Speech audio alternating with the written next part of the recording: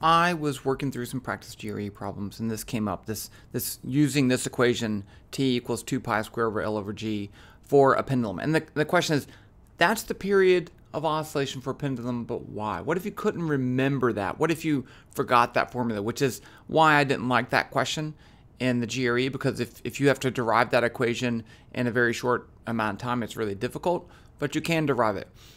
Personally, not a big fan of pendulums in the introductory curriculum because they're actually way more complicated than people like to think. So I'm gonna derive that equation for you. There's more than one way to do it. I'm gonna do it the way that I think would be the easiest for an introductory level student to see. Okay, hold on. Let's get to work then. So if I have a mass on a string of length L and it's pulled an angle theta away from the vertical.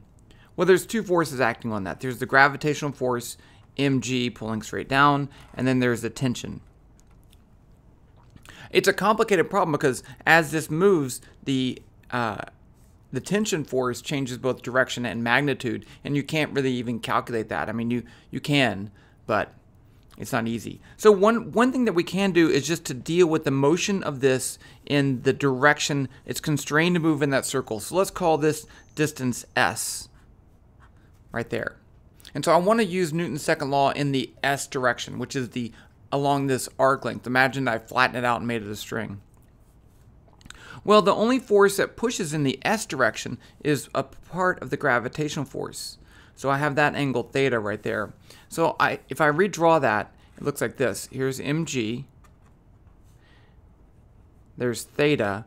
So this is the component of the gravitational force in the direction of theta. So I can say, if I write Newton's second law, F net S, this is in the S direction, it's going to be MAS. And the net force in the X direction, if this is the S direction, this is going to be negative mg sine theta, right? Because I'm dealing with, this is mg, this is the opposite side of this right triangle, and so that's sine theta. And that's going to be MAS. Now, I need to get the acceleration in terms of the angle, too. So, I mean, if you remember your relationships between quantities, we have this. S equals R theta, omega, no wait.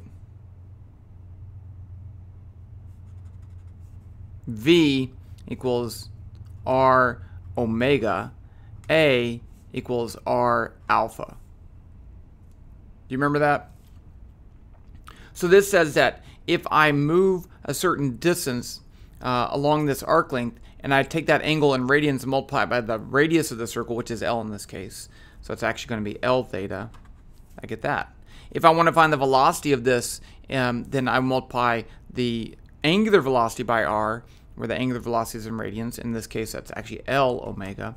And the same thing's true for this. For the acceleration in this direction, the tangential acceleration, I take the radius of the circle, L, times the angular velocity, alpha. Now remember, that's going to be the second derivative of theta with respect to time. It's that is the definition of the angular acceleration. So that means that I have, putting all this together, I have negative mg sine theta equals m, second derivative of theta with respect to time. If you wanted to stop right there, you could. You could say, hey, well, you can't. Okay, we can cancel the mass. That's one thing that cancels. Oh, wait, where'd my L go? I forgot my L. Sorry, L. Okay, so what do we do now? Well, the next step, let me rewrite this equation. Negative g sine theta equals L, second derivative of theta with respect to time. That's what we have. Now the next step is to say, what if theta is small? I'll say small. And if you plot sine theta as a function of theta, it looks like this. And so if you're in this region right down here, sine theta is approximately equal to theta. So for small angles, I can replace sine theta with theta. So now I have negative g theta. I'll put this negative, well, let's say, is L. I really don't like writing this I'm going to write this as L theta double dot. This is a notation we use in more advanced physics where each dot represents a derivative with respect to time. So I have L theta double dot. And this looks better, don't you think? If you want to write it that way, write it that way. I'm not going to stop you. Okay, now let's solve for, what do I want to do? Do I want to solve for theta or theta double dot? Let's solve for theta double dot. No, let's solve for theta. So this says theta is negative L over G theta double dot. Is that okay? So that's our differential equation. If you wanted to stop, you could. You could stop and say, oh, that looks like X equals negative M over K A.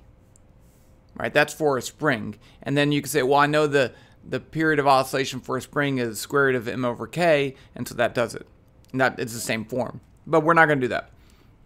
We're going to go all the way. So let's say, here this says, if I take the derivative twice of my function theta, I get back the same thing.